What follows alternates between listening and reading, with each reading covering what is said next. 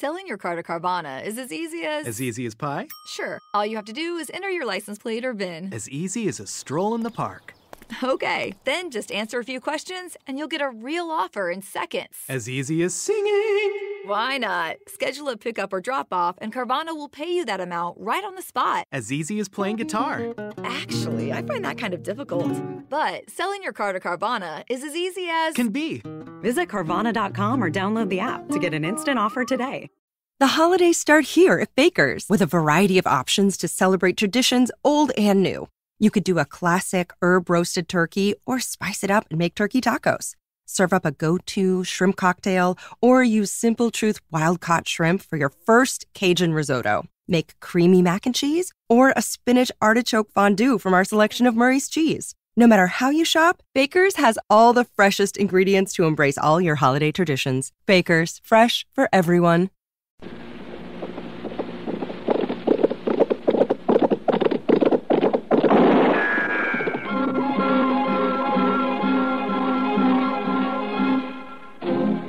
Around Dodge City and in the territory on West, there's just one way to handle the killers and the spoilers, and that's with a U.S. Marshal and the smell of Gunsmoke.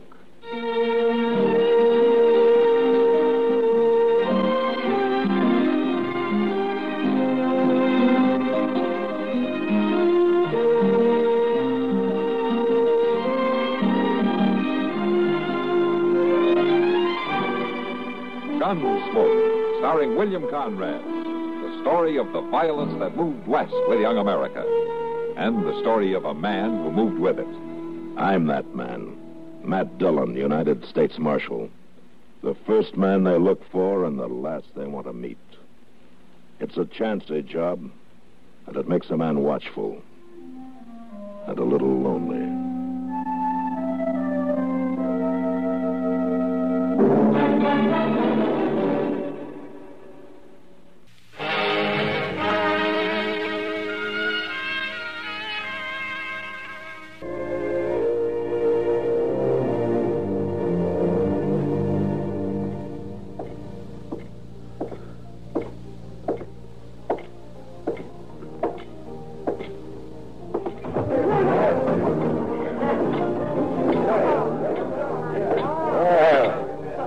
Marshal Dillon. Hello, Bowers. How's the cattle business? Oh, I shipped 1,000 head out on the train this morning. Guess I can afford to buy you a drink. Oh, thanks, but I hear Doc Adams has been looking all over for me. I better go find him. Well, he was in here a while ago talking to Kitty. And here she comes. Maybe she knows where he went. Matt? Oh, hello, Miss Bowers. Hello, Kitty. Doc had to leave, Matt. They called him up to Smith's place in an emergency, but he asked me to give you a message. Oh? You know Ed Thorpe and his wife? Yeah, sure I do. Sure. I got a little piece of land right on the south edge of my ranch. They're not doing very good, though. Oh, they sure aren't, according to Doc. He was out there last night, and he plans to go back for him today. To go back for him? Yeah, they have to be brought into town, Matt. They've got spotted fever, both of them. Say, they got a little baby out there, too. Well, that's why Doc says somebody's got to fetch all three of them into Dodge where they can be taken care of. I'll find a wagon and go out after him tomorrow. He couldn't get back tonight anyway. You want some help, Marshal? I got a whole parcel of cowboys who ain't earning their feed. Well, thanks, Bowers, but Chester and I can manage. He might need help. Now, what do you mean? Ed Thorpe. Sick as he may be, he'll get a gun and fight before he lets you carry him off that place. I know him. Well, then he can stay there, but I'm going to bring his wife and that child in. All right. You keep an eye on him. He can be a battle.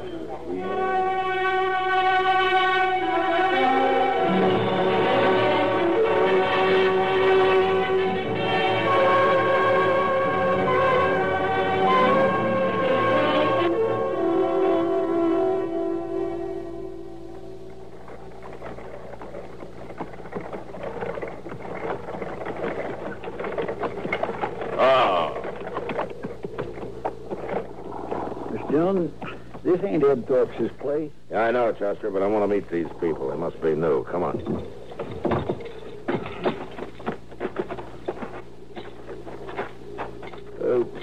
But still, how do you know they're new? You ain't been out this way in over a year. All the more reason to meet them. I was walking around back. I thought I saw somebody there. Ain't nothing but a sod hut and blow dirt. He must be living on nothing. Doesn't look like it, Chester. Well, you say he's butchering a calf. Now, where'd he get that? Well, he sure didn't raise it on those weeds this woman's trying to hoe.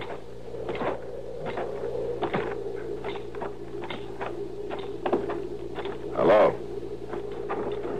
What are you men doing here? Well, I'm Marshal Dillon from Dodge. This is Chester Proudfoot. Is there something wrong, Marshal? No. Except your hat's going to get all bloody where you put it on this calf. You leave it be. Here, you'll get sunstroke without a hat. All right. So I was trying to cover up Emmett Bauer's brand. We're starving out here, Marshal. I had to kill that calf. You ain't gonna arrest my husband, are you, Marshal? No, ma'am. Not unless Emmett Bowers complains. Joe had to do it, Marshal. We just can't go on without something to eat. Look over there where I've been hoeing. I couldn't plant enough seed for hardly anything to come up. And we can't afford no more seed. Our credits run out in Dodge. The ground doesn't even look plowed. Well, I've done the best I could. It ain't easy. No, not for a woman. But we're on our way to Ed Thorpe's. I guess you know that they got spotted fever. I was there this morning. Ed Thorpe's dead. What? Died in the night, I guess. Well, you didn't tell me that, Joe. You mean you left Mrs. Thorpe alone with that baby? I ain't gonna chance catching no fever. But, Joe, the baby... My woman here's always worrying about babies. It's only 'cause she can't have none, I guess. She's like one of them there dry gourds. Don't, Joe. You're putting shame on me. Chester. Yes, sir. Come on, let's get out of here. Oh, Miss Nadler. Yes, Marshal. Next time you're in Dodge, you come see me. I'll see that you get some seed.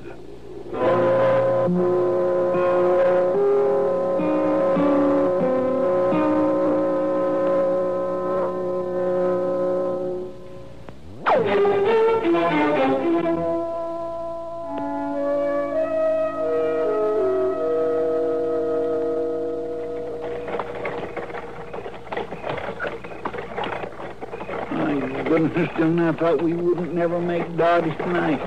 How's the baby, Chester? Well, it's asleep anyway. I guess I've been holding it right, huh? Yeah, just like a mother. Oh, no. Oh, there's Doc waiting for us. Oh. Now, you sit tight a minute, Chester. We'll help you with the baby, huh?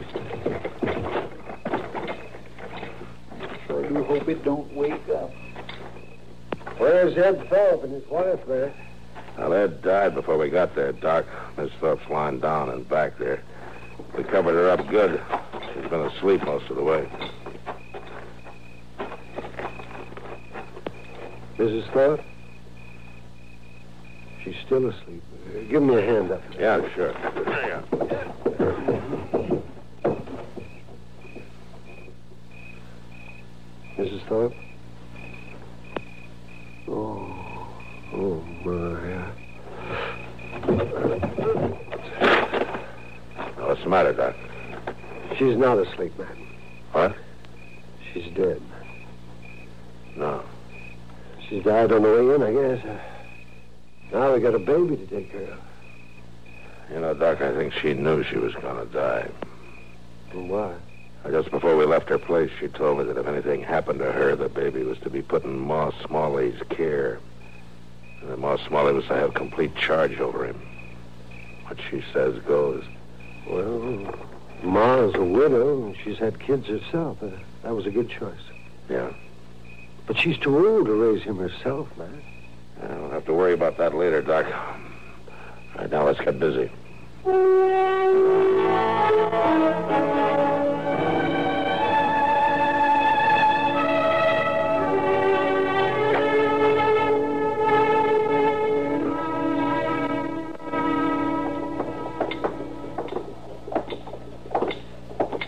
Yonder they are, Mr. Dillon. Standing right in front of the store. Why wouldn't they come to the office, Chester? Well, you know how Ma Smalley is. She don't think it's ladylike to go to any man's office. What she's doing with Miss Nadler, she didn't say. Well, you go on down and get the mail, Chester. I'll wait here for you. All right, sir. Hello, Ma. Hello, Marshal. How have you been, Miss Nadler? Pretty good, Marshal. Ain't everybody can send for the marshal and bring him on the run? Oh, now, Ma, you know your word's always been law with me. Oh, listen to him. Ain't he a terror, Mrs. Nadler? Well, that's true, Ma. Marshal, Mrs. Nadler wants to adopt the Thorpe baby. Well, Miss Thorpe left the baby in your charge, Ma. It's all up to you. I've had him over a week, Marshal, and I'm going to keep him a while longer so he'll be near Doc just in case. But Mrs. Nadler here seems like a mighty fine woman to me, and I'd let her take that baby, only I'm worried about one thing. I told her the truth, Marshal, and she thinks maybe Joe and I can't make a go of it out there. You remember what you said when you was leaving that day? Yes, I said to come to see me, and I'd help you get some seed to plant. Well, now that's all I need. I'll get a little corn up. I might even raise a few hogs. I'll work awful hard, Marshal. I promise I will. When she gets started, she can have the baby, Marshal. I'll pay you back. I ain't begging. I'll pay you back every cent, Marshal. Miss Nadler, you come by my office before you leave town. I'm going to go into the store here and have a talk with Mr. Jonas right now. Oh, Marshal, I do thank you. Come on back to the you. house, Mrs. Nadler. You can look at him a little while longer.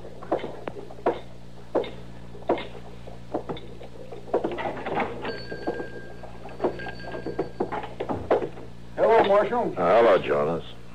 What can I tell you today? Well, I came to see you about Miss Nadler. You know her, don't you? Of course I do.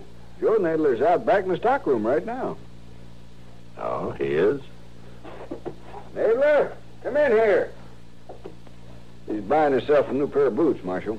Well, I thought their credit had run out. Oh, Nadler's doing better now. He started bringing meat into Delmonico's and a couple other eating places. Paid up part of his bill already. Ain't you, Nadler?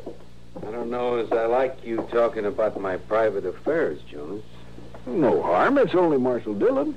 Hello, Nadler. Those are good-looking boots. Well, they ought to be. Them's the best I stock. Them are $20 boots. $20, huh? Now, that'd buy a whole wagon load of seed, Nadler. You telling me how to spend my money? Does your wife know you've been doing better lately? Family matters ain't no concern of the law. Oh, yours are. And if it weren't for your wife, I wouldn't bother just warning you, Nadler. But because of her, I'm telling you to take those boots off and buy some seed and whatever else you need to grow corn with. Now, look here, Marshal. Shut up. I'm giving you a chance, Nadler, and 3 days from now, I'm going to be riding out to see what you've done with it. It's up to you whether or not you'll be riding back with me.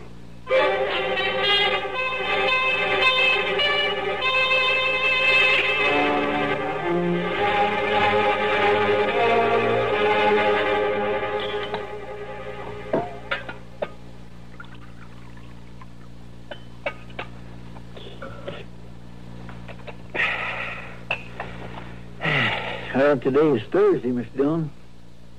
And we're going to ride out the Nadlers? Well, we can wait another day, Chester. You know something? I don't think you want to go tall. Yeah, you're right. I don't. Marshal, Chester. Oh, Mr. Bowers. How about it? I was just up at Delmonico's, Marshal. Had myself a feed. Oh, good. How was it? It was fine.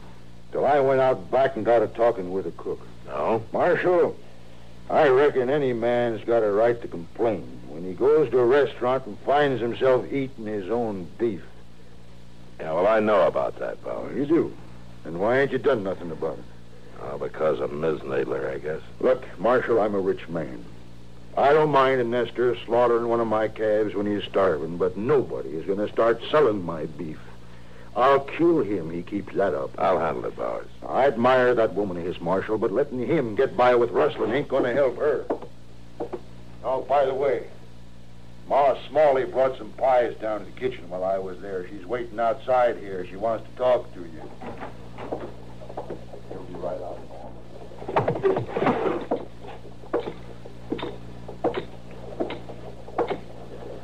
Hello, Ma.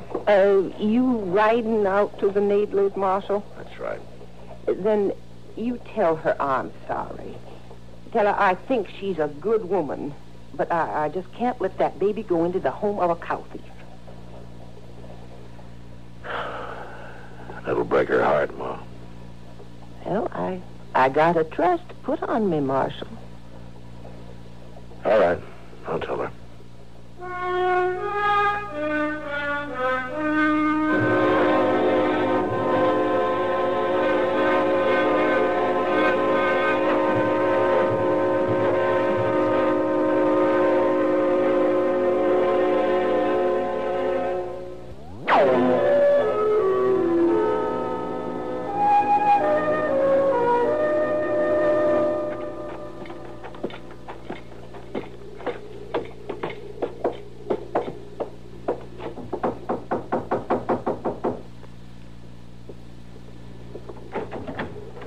Hello, Miss Naylor. Oh, Marshal. Hello, Chester. All right, ma'am. What brings you out here, Marshal? Is your husband home, ma'am? No, he's been gone since morning. Miss Naylor, do you know that he's been slaughtering Emmett Bauer's beef? Oh, so he's complained about it. About that calf. No, it's more than the one calf, Miss Naylor. He's been selling meat around Dodge lately. Oh, no. It's true. So that's what he had in the wagon. He wouldn't let me look. I know you've had nothing to do with it, Miss Naylor, but, and I hate to tell you this, but Ma Smalley isn't going to let you have the baby. Well, she's right, Marshal. It wouldn't be fitting. Miss Dillon, look yonder. It's Emmett Bowers. Yeah. I'll be back, Miss Naylor. I'll go talk to him. All right. Come on, Chester. Hey, Motherton must be riders of his. Yeah.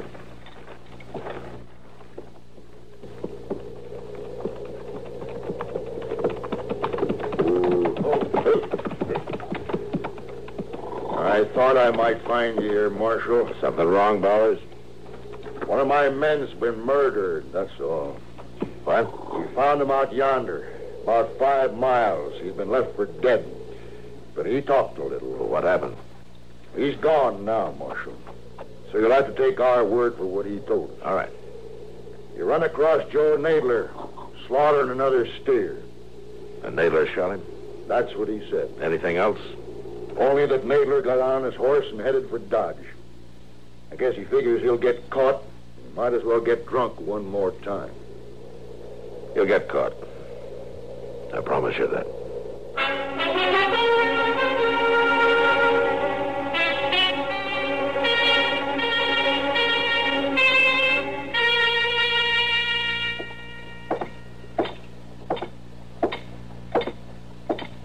Miss Dillon? Finally found him. He's in there getting drunk at the bar. Well, it's taken us long enough. Everybody in town must know I'm after him by now. Well, he ain't been trying to hide. We just been looking in all the wrong places. See him? Yeah, I see him. Stop there, Marshal. Don't you come no closer. Put that gun away, Naylor. I saw Chester. I knew you'd be in here next. Why, Naylor? Why would I be after you? You don't fool me. You know all about it. You admit killing that rider? I knew when I shot him I couldn't get by with it.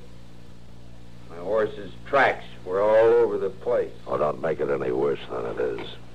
I told you not to come any closer. Put your gun on the bar, Naylor. You watch what I'm going to do with it.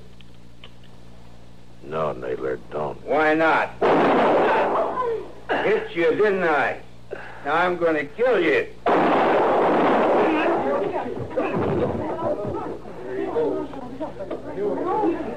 knew him. You hurt bad, Miss Dillon? Oh, he hit me in the arm, Chester. I'll be all right. You killed him. Yeah, do something with him, will you? I'm going over to the docks. Yes, sir, I will.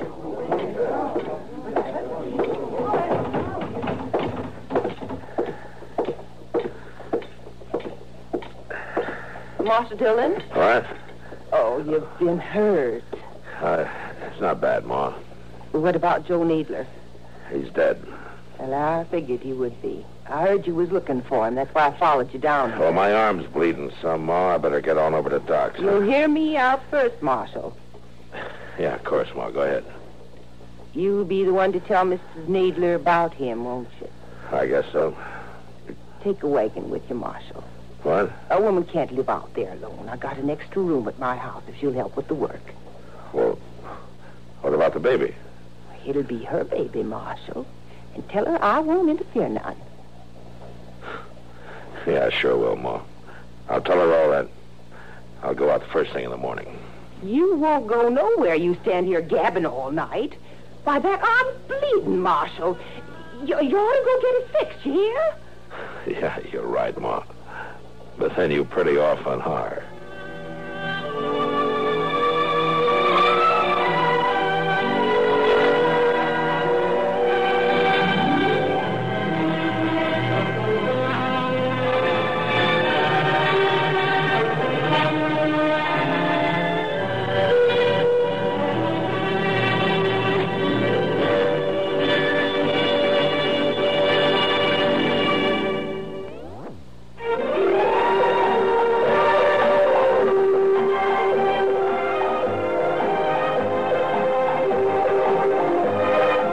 Gunsmoke. Produced and directed in Hollywood by Norman Macdonnell, stars William Conrad as Matt Dillon, U.S. Marshal.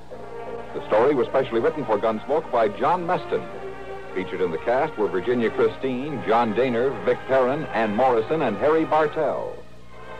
Harley Bear is Chester, Howard McNear is Doc, and Georgia Ellis is Kitty.